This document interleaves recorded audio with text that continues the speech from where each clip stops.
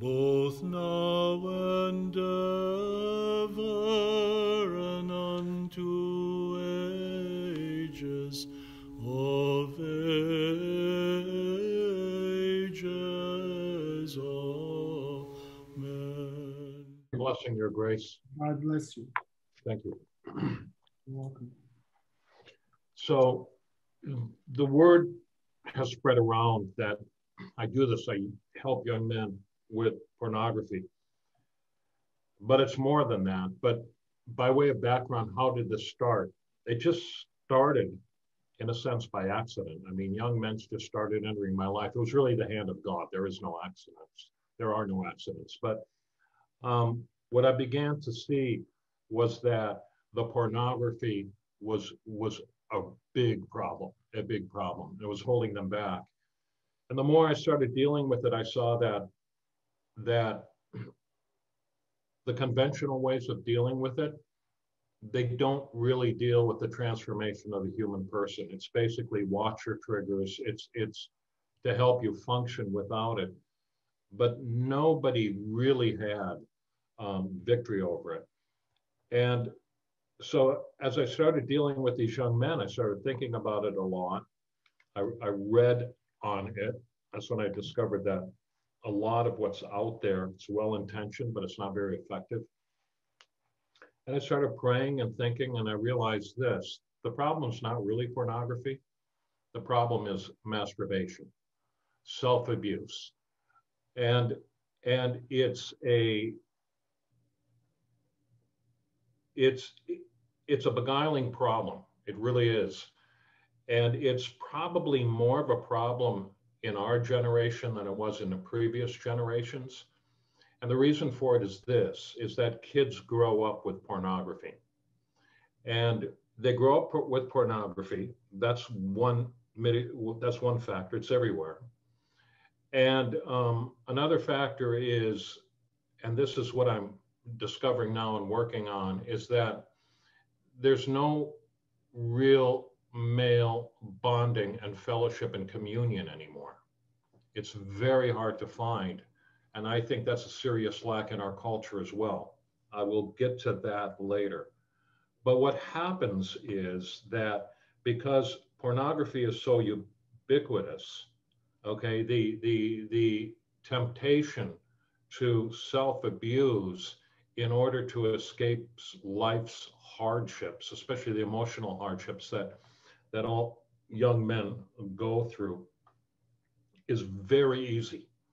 And not having male role models, which is to say real communion with adult males anymore, the collapse of fatherhood in our culture is absolutely catastrophic. The young man is left on his own. And so what happens is, instead of being able to go through the necessary steps that lead to stable adulthood, those steps are thwarted.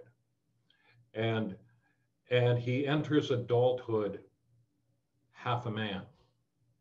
You know, sometimes the coping behaviors that we adopt when we're young, they protect us from pain and harm, the vicissitudes of life. They do.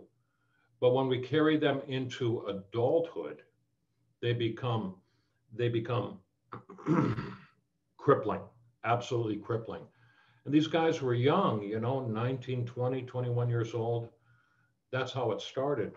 And they were crippled by that habit because it becomes habituated. And when something becomes habituated and it's driven by something else, an internal dysfunction, it's almost impossible to break.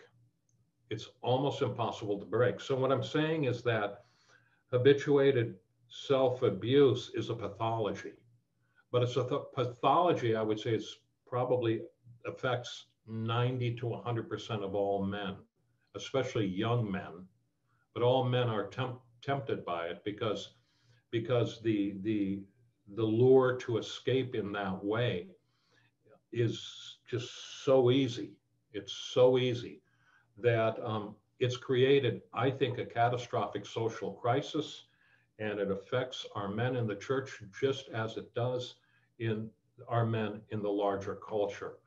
I wrote about this when I was first discovering it, and it's linked in the chat room.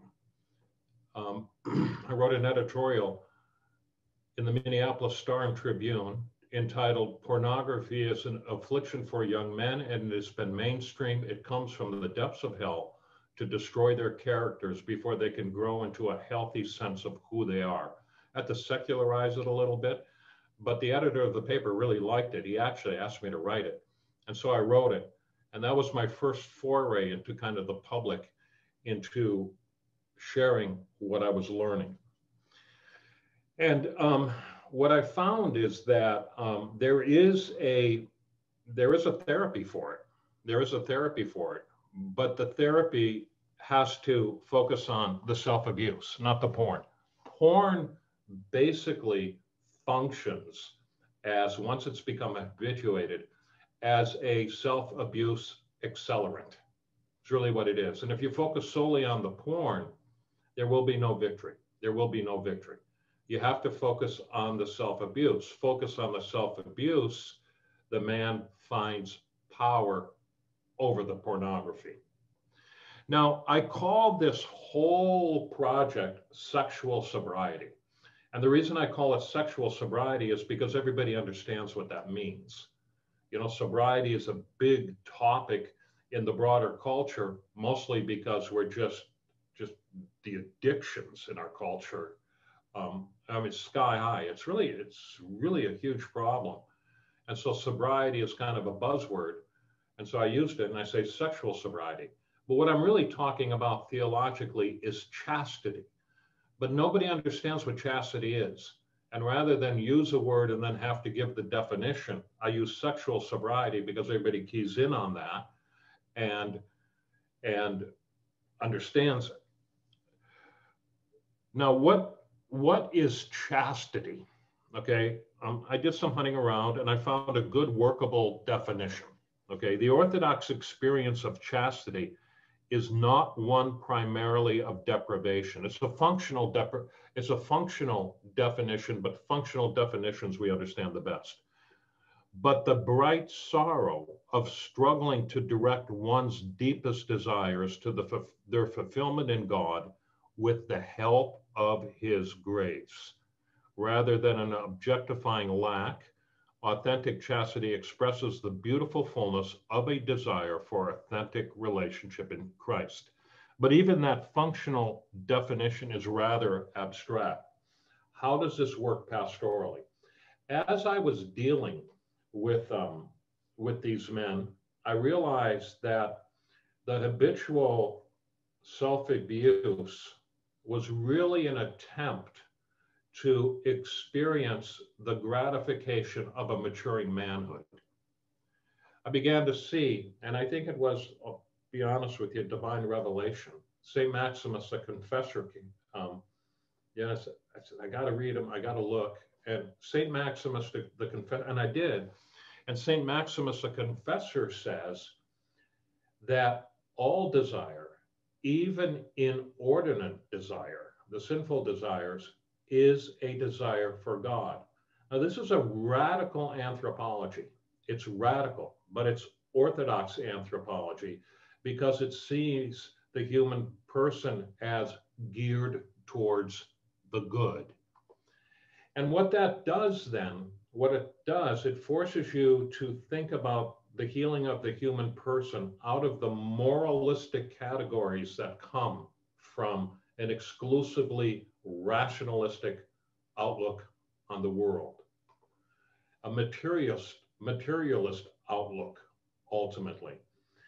We have the commandments, thou shalt not, right? We have those commandments, but those commandments really, in the Orthodox understanding of the human person, those commandments, even though they conceptually exist outside of us, actually reveal to us the innate structure of the soul. And that's very important because a big part of these young men's healing is when that commandment is, in a sense, internalized. Now, what do I mean by that? If the desire, and it's largely what I would say an involuntary desire in a way, the habituation. It can't be defeated by willpower alone. If you try willpower, it lasts for about 4 days and then you collapse. And usually what happens is you're so exhausted by that exercise, and this is what happens to the young men, is you cycle down and you just get into what I label and they understand as sexual anarchy, right? And you fall into sexual anarchy, which means that the self-abuse cycle actually increases until they reach a point of spiritual exhaustion. And when I say it's involuntary, there's always an element of volition in that, but it's not simply a question of the will. It's not simply a question of I'm going to stop, and then they stop. It is what I said, as I said, it's a pathology that requires a therapy. And so how do we do the therapy? How do we do the therapy? When a person begins to practice the ascetic life, all right, and says, you know, I'm out of control. I've got to bring myself into control. I've tried to heal myself, but it doesn't work, right? I need help. And they do need help. And so when you outline what the behavior should be, and you say to them, okay, we're going to give this a shot, we're going to try. What happens is a space opens up between the impulse and the act. When something is habituated, there's no space between the impulse and the act. You just go from one to the next. But when you practice abstinence, you say, okay, I'm going to break this habit. I'm going to fight against it. What happens? The space opens up. And it's in that space where God begins his work. However, a man cannot do this alone. So the young man needs a guide. He needs a spiritual father. And it doesn't necessarily have to be a priest. It has to be a man who, first of all, loves the young man and understands the dynamic and understands the struggle. That's very important. Because the young man, in order to heal, has to experience that which he did not experience growing up. He has to catch up in a way. And a big part of that is that human connection with another male. This is what I was talking about earlier when I say we need brotherhood. A lot of the reason we have the problems is because a lot of these men don't have a connection with their fathers. But we become their father. We become their father. And so it's in communion with the guide, the mentor, the spiritual father, that the young man begins to achieve victory. Now, this space, and here's where a spiritual guide is very important. The space is where the healing happens, and what appears there is what was thwarted in his younger years. And you begin to deal with that. And it could be many things, you know, a lot of different circumstances, a lot of different dynamics. It could be, you know, problems in the home, it could be problems in the school, whatever it is. But they all crystallize around one common point. And the common point is he's not secure in his own masculinity. That's what it is. And when you think about it, when you take off these moralistic blinders that we have in the dominant culture, right? Which is basically, thou shalt not. If you remove all that and you just look at it in terms of creative dynamics of the human person, the energies within a human person, the energy of desire, and you begin to think about what self-abuse really is, you begin to see that what it is, it's a subversion of man's creative prowess, his creative power. Now, this is what I discovered, this is what I discovered. And then I'm going to point you again to the chat box. And at the very bottom is a link to a Touchstone lecture. I gave a lecture on this to a Touchstone conference on restoring patriarchy in the culture. And I really hit hard on this creative dimension, this linking sexuality to man's native creative prowess. And I discovered that because in talking to these young men, it was always the weakness they would feel after self-abuse, right?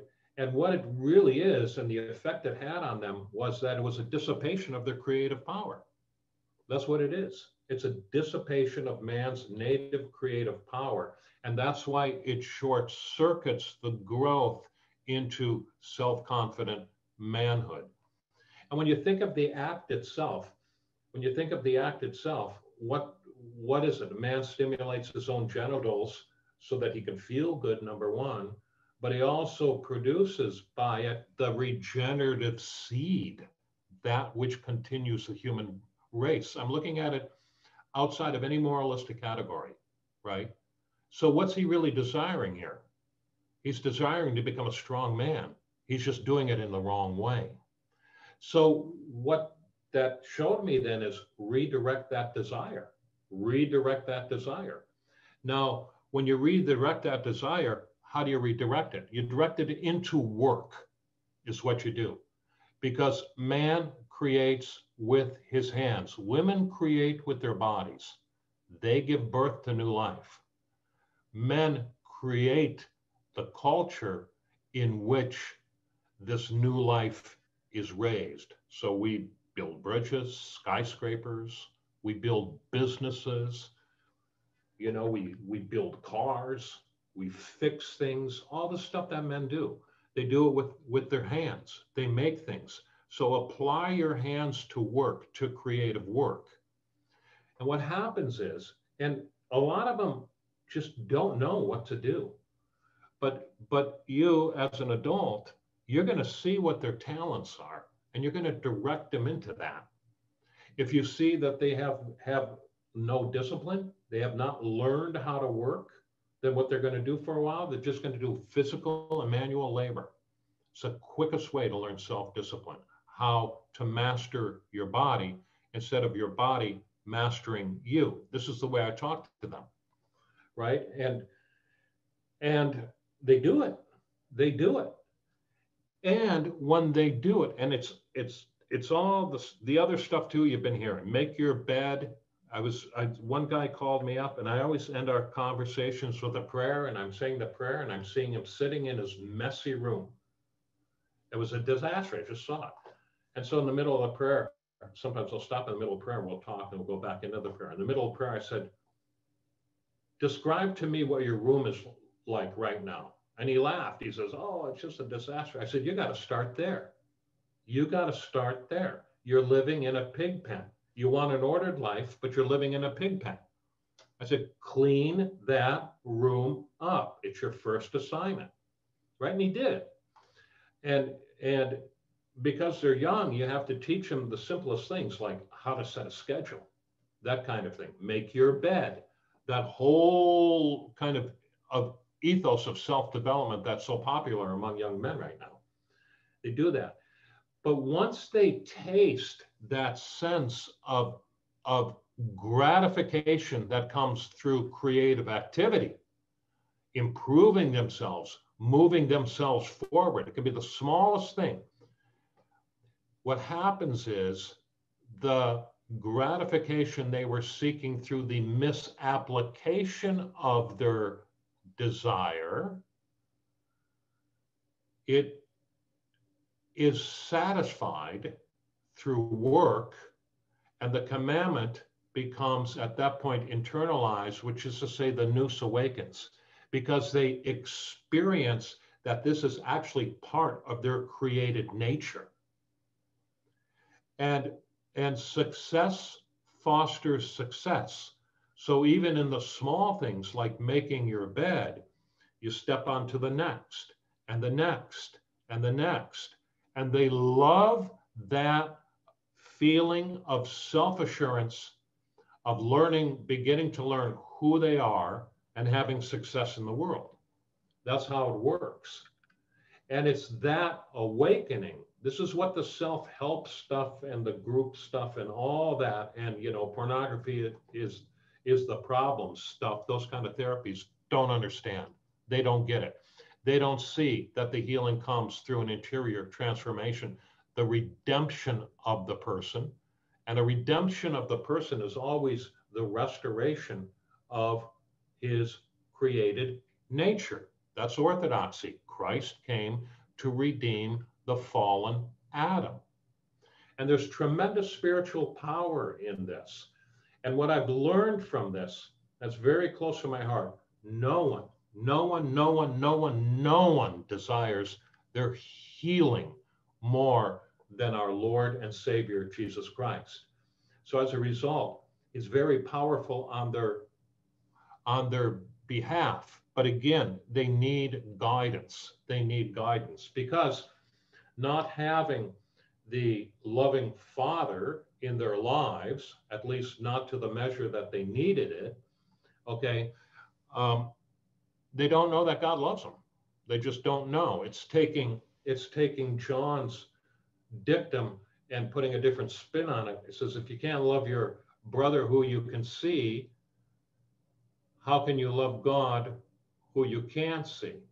Well, you can say, well, not having anyone that they saw that they could trust, how can you trust God that they can't see? They can't. So you end up becoming the mediator to them of the Lord, but yet through this process of interior redemption, their faith grows too. Because they know God is involved in that redemptive experience. So what do you do? What do you do then? Well, what I do is, my whole catechesis has changed. It's really changed. My catechesis now is, I used to do orthodoxy in 10 easy lessons. History one week, liturgy the next week, scripture the week after that, right? I don't do that anymore. Now it's, how do we walk with God? How do we find God? How do we conform our lives to him? And as they experience these things in their own life, in overcoming these vices, then I feel the content the experience, I give conceptual structure to this experience by teaching them the theology at that point. I teach it as I go along. Because before that, it's all abstract. They feel like they've got to conform to the abstraction, but the part of the healing of the soul is left unaddressed. So now it's about healing the soul. And that includes, this is where orthodoxy becomes very practical. Instead of conforming themselves to a structure that they don't really understand, something abstract that they try and inculcate in their lives, what happens is the simple things, we call it the fundamentals. And they would include fasting, prayer, confession, okay, the Orthodox fundamentals. But they're worked into their life as this healing is going on and as we're working on this project. And so the fundamentals become inculcated, but there's also an immediate reward with them. That reward is what I said, the awakening of the nous, right? That breathing of real life and feeling, this is what it's like for them, feeling, the strength of manhood start to grow, and they love it. So fasting makes sense. Confession makes sense. Prayer makes sense. They don't know how to pray. So I pray with them. I pray with them a lot. I say, well, we're going to pray. And they learn how to pray by listening to me pray. And I teach them how to do the Jesus prayer. And I teach them how to fight the temptation when it comes. And so what I'm outlining here then basically, I think, is a therapy for healing. Now, after the Touchstone conference, what happened was that video went kind of semi-viral. It ended up on some alt-right boards. And I started getting calls from young men. And they just found my number and called me, and we would talk. And I would ask them, I said, what was it about the talk that pulled you in? What was it in the talk that motivated you to call me? And they said that creativity thing. I've never heard that before. Well, that's St. Maximus the Confessor. That creativity thing. He says, it's so true. It rings so true. And I feel it. That's why I feel so bad after I masturbate. It is a disposition. I feel like less of a person, less of a guy. And I said, well, it's time to start dissipating your creative energy. The example I always use is Samson cutting his hair. You know, and I kind of stretch the analogy a little bit, but it works. I said, Samson's strength was in his hair, but then Delilah came and convinced him to cut his hair, and he grew weak. I said, every time you masturbate, you're cutting your hair. They go, I know, Father, that's what it feels like. Yes, it does. Now, I have to tell you that okay, this you know, this is a struggle that every man deals with throughout his whole life. I hear the confessions, all the priests hear the confessions. Okay, it doesn't go away. But the mastery of it, the temptation doesn't go away. But you know, just like the Lord allowed the devil to tempt Job, right? The Lord allows these temptations to come to us so we might grow stronger. This becomes, and they begin to see this becomes the path into authentic and stronger manhood. You know, a lot of them will have a victory for a long time. And then the temptations come back. And they might look at the porn. They confess, thank God, they confess right away. And we start working on it and this and that. But I warn them, I say, you know, you're going to be battling this the rest of your life. But don't get discouraged because you know the fundamentals and apply the fundamentals. And if you do, you'll get stronger. The Lord allows the temptations so he doesn't send them. He does not tempt us. But our whole life is a process of being redeemed that will be completed in the final day. So sometimes when the temptation comes, take it as a challenge to grow stronger because the Lord has more for you to do. But you can't do it unless you grow stronger. And this is the means of growing stronger. And I look at their lives, and their lives really turn around, and their lives really improve. Some take longer than others, but this is a therapy that works. Now, what I would like to do is I want to teach other people how to do this because I mean, I don't think I can take on any more guys. A lot of guys call me on the phone, and I love working with them. It is probably some of the most rewarding work I've ever done. There's no more joy. You know, again, I go to John. I'm not an apostle. I'm a priest. But I try and be a faithful priest. And John says, I have no greater joy than to see that my children walk in truth. When I see these guys come into their own, it's like the best thing ever. There's such joy in that. And, you know, they're learning how to stand on their own 2 feet. They're coming out of the enslavement to the vice. They're being healed. And it's just beautiful. But there's got to be other people. I don't quite know how I'm going to resolve this yet. I'm thinking maybe I should write a book. Okay, now, rather than go into any more detail, I do want to show you a book. It's called Healing Humanity. And it's put out by Holy Trinity Seminary Press. There was a conference I was invited to, And the conference was titled Healing Humanity, Confronting Our Moral Crisis. The reality is that in Orthodoxy, we don't really know yet, and we're figuring it out, how to bring the tradition forward in this area to be relevant in a modern context. Okay, so I mean, we can. I'm talking about taking what we've been given, our heritage, our tradition, but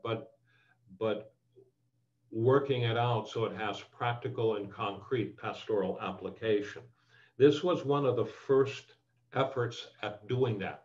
And the conference was called, it was a very good conference, and it talks about this. The book is divided into two sections. The first is the theological, and the second is the practical.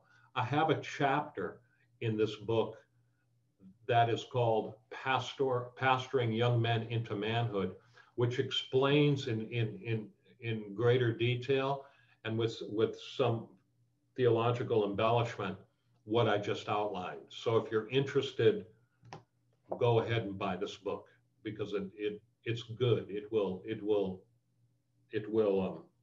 help you understand these things in deeper ways. And so, Michael, it's 7:41. I've got more, but maybe we should stop now and take questions.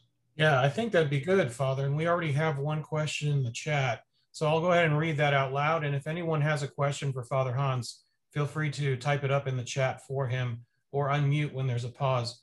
Theodore is asking, a lawyer does work with his mind. How does that compare to manual labor? Manual labor is really necessary for a young guy to learn how to master his body. Okay, because most of these guys don't know how to master their body. They've grown up in a virtual world. Okay, they're a lot of their experience, their real experience has been painful. Their vicarious experiences have been heroic. Okay, but the body doesn't learn any discipline. The body is inert. Okay, the body does what we tell it to do, and so the manual labor teaches them self-discipline. It's the beginning of learning how to master your body. Now, the lawyer doesn't do that, but I would say that the lawyer still has to have some kind of physical activity in his life. You got to do something. You have to do something with your body, right? And if, let's say, hypothetically, I don't know what's behind the question, but let's say hypothetically, the lawyer is dealing with this problem, all right? I would suggest that he starts working out or something like that, or get a bike, or walk, or do something like that.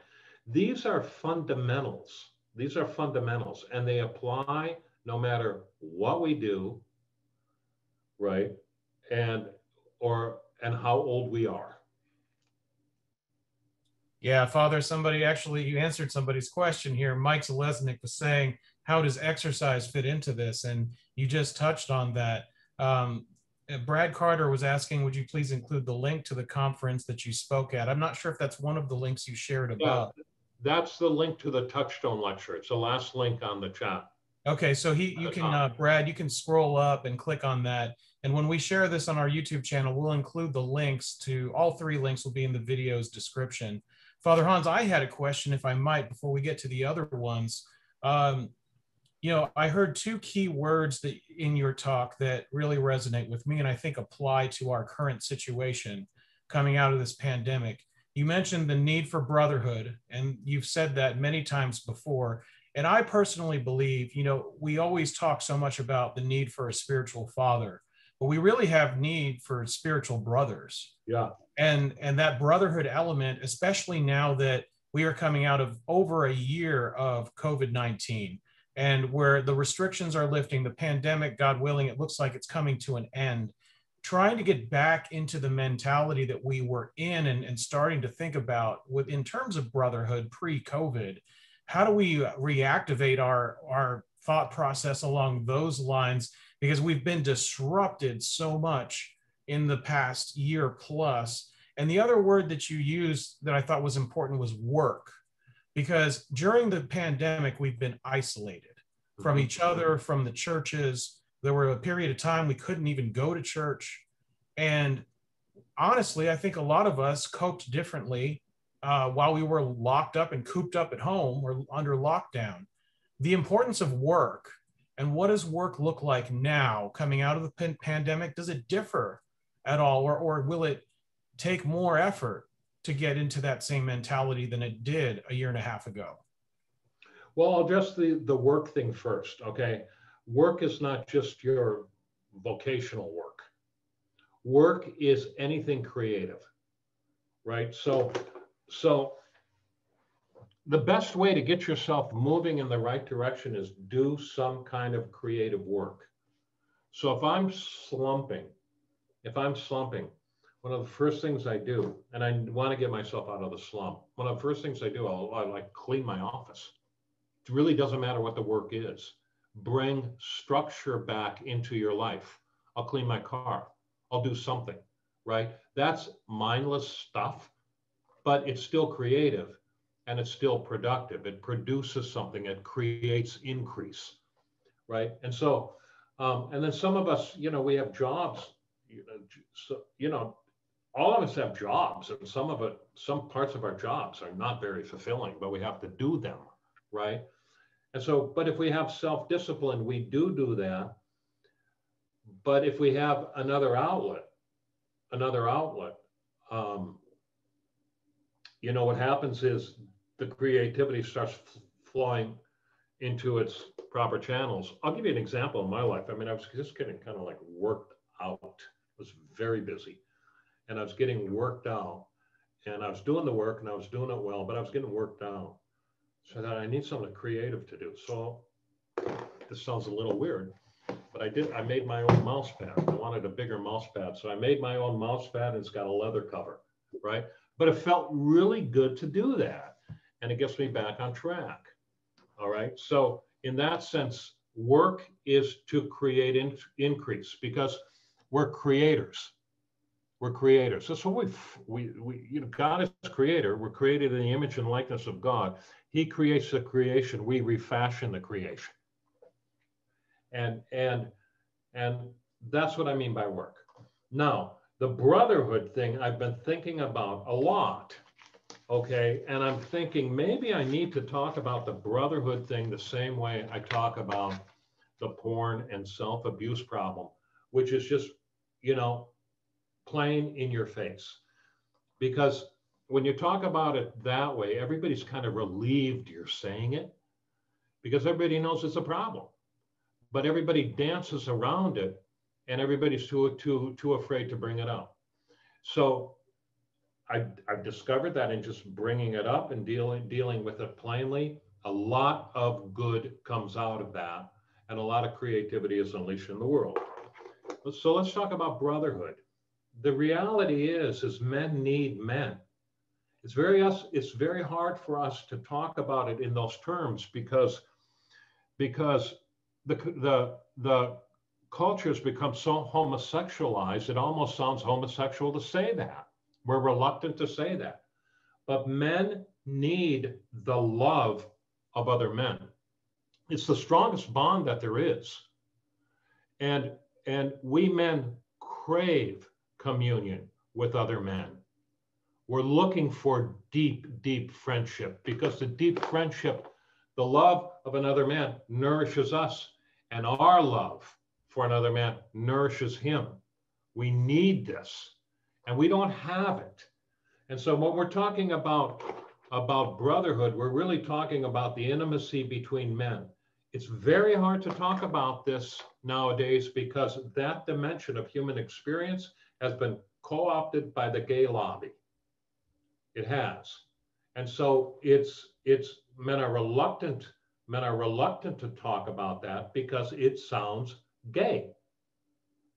And we're uncomfortable with it. But the reality is most of us are very lonely. I see that. I learned this talking to the young men. They're so lonely. And so are most of the men in our culture. We're very lonely. So the brotherhood, now we don't sit around and talk about feelings, but you know what we do is we build stuff together. That's where that bond is established. we work, and Amen is a perfect vehicle for that. But if it succeeds, you know, where you actually develop a friendship with one or two men, good friendships with them, then you know, the nourishment to the soul that is needed because God created that is given.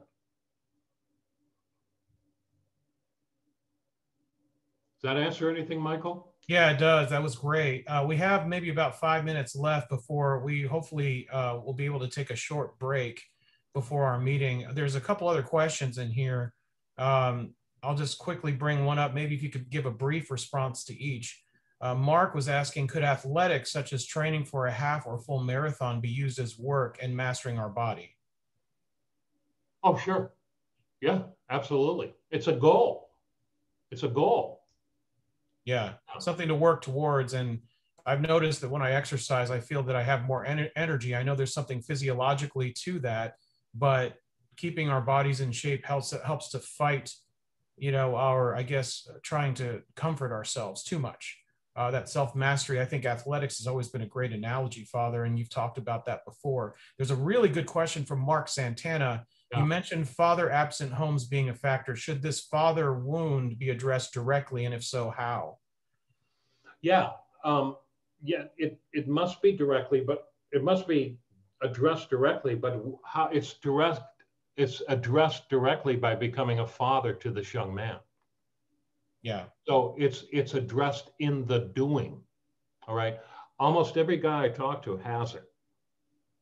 Right. And it takes them a while to trust. I mean, I had one guy, beautiful guy. I love this guy. We love each other. But his upbringing was rough. And I noticed he started to trust me. And I thought, why is he trusting me? Given, what is it? Why is he trusting me? And after about a year, I asked him. I saw his trust grow. I said, we'll call him George. I said, George, why do you trust me? You trust me, right? He goes, yeah. He says, why do you trust me? And this is what he told me. And this is what opened my eyes to my earlier point. No one desires your healing more than God. He said, because every time you prayed for me, Father, I felt the presence of God. Mm. When I did the praying, he felt the presence of God. Because I brought him through that. I brought God to him through my prayer. You understand what I'm saying? But if the prayer wouldn't have been prayed, he wouldn't have experienced it. Because he experienced the presence of God when I prayed, then that gave him assurance to trust me.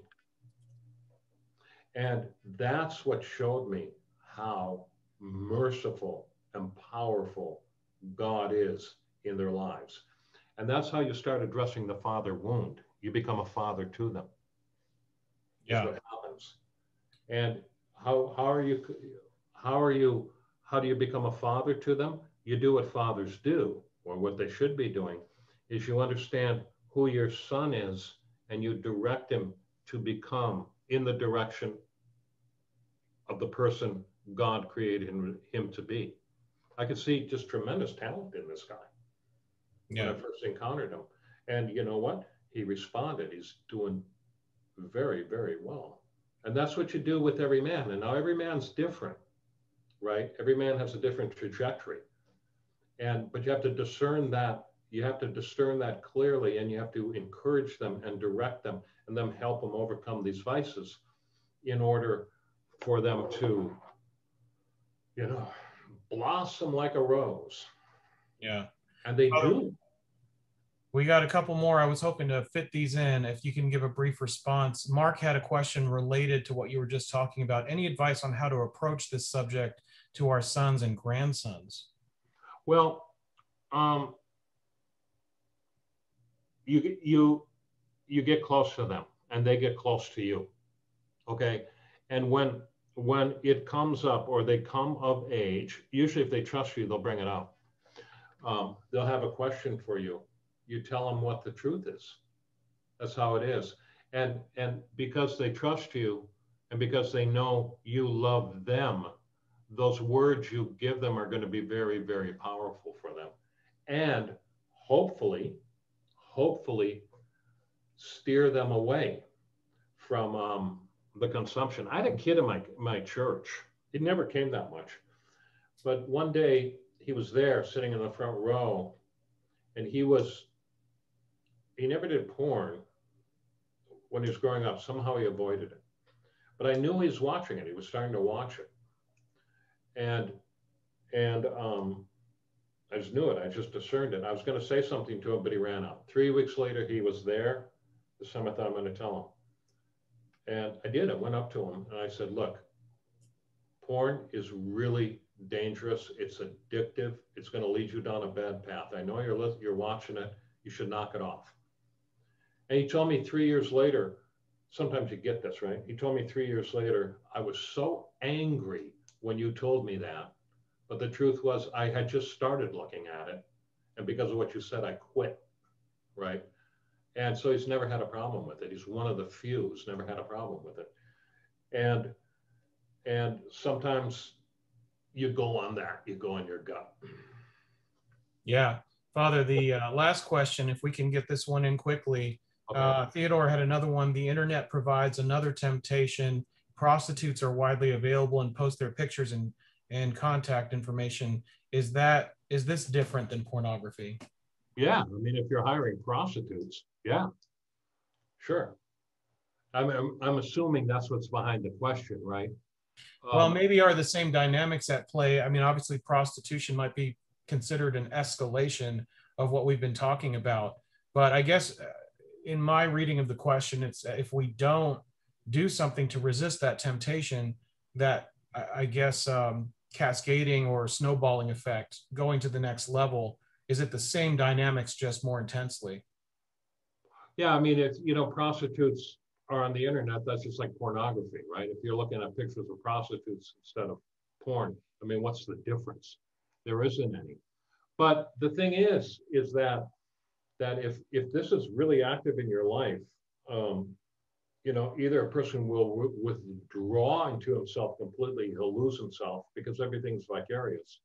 But there's a biological limit to it, right? Or you will act out in one way or another. Yeah. That's what will happen.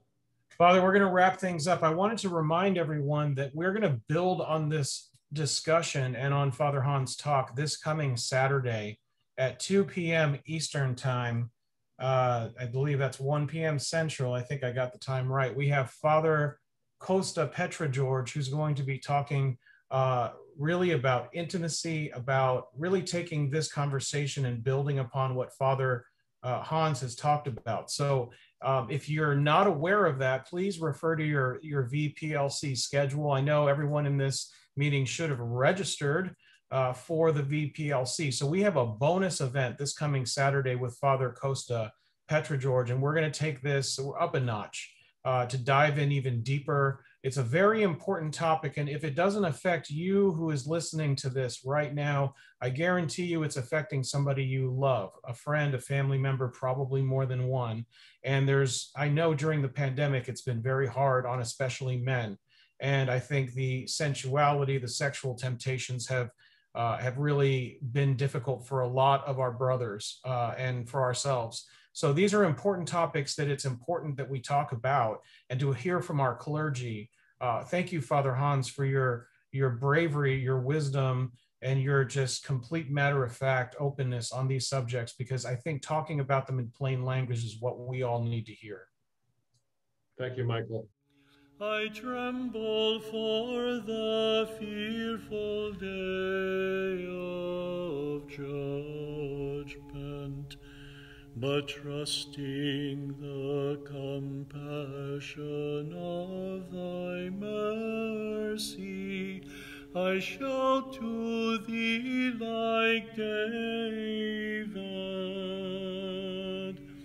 have mercy upon me, O God, according to thy great mercy.